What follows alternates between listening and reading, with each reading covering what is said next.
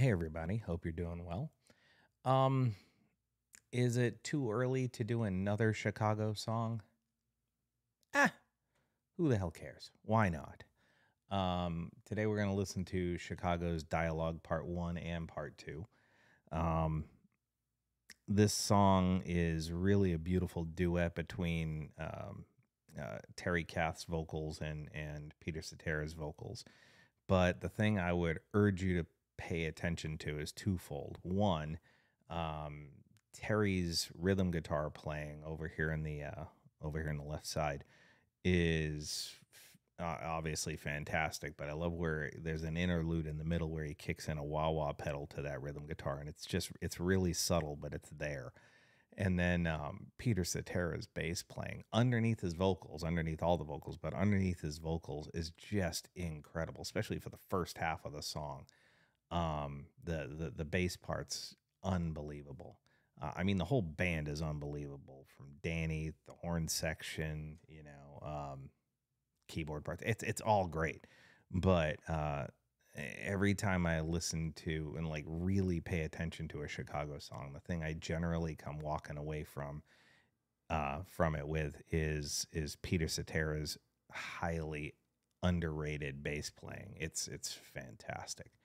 With that said, let's get started with Chicago's Dialogue Part 1 and Part 2.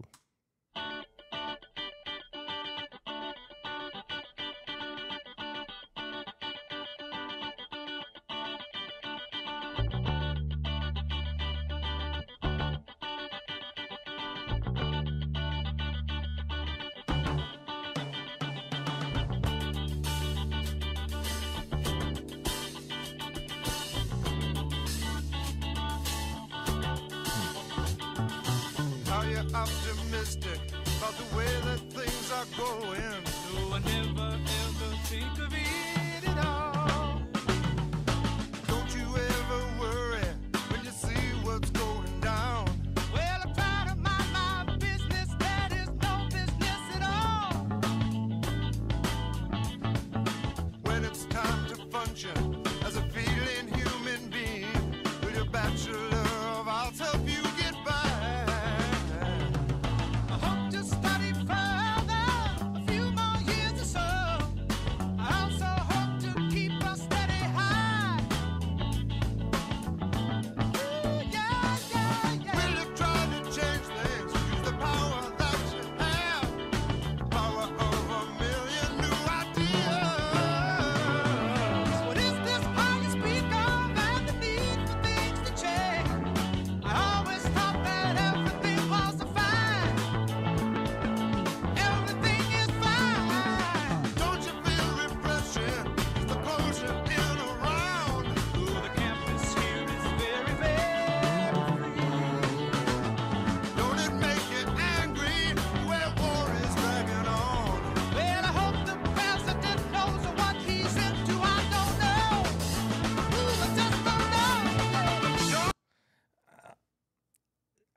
It just hit me. One thing just hit me. Peter Cetera's bass lines, they kind of remind me of, people are going to hate this, but I'm going to say it anyway. Kind of remind me a little bit of John Entwistle's bass lines underneath Pete Townshend's rhythm guitar parts. Every time I would listen to The Who, I always came away from it thinking to myself, well, really, normally we're used to a lead guitar player in a band, and although basically what Pete Townsend was, obviously, because he was the only guitar player in the band, I still heard more interesting licks by John Entwistle, and Terry Kath is a legend. He's a god. He's remarkable, highly underappreciated because he passed away so early. But in a song like this, where it's a lot of rhythm playing and the horn section's building up and everything's just coming through, I just hear very, very like John Entwistle style bass guitar fills that are filling in the rhythm section, or filling in the bottom end under the rhythm guitar part. It's just my observation, but anyway, I backed it up a little bit. We're going to continue. He's into I don't know. Ooh, I just don't know.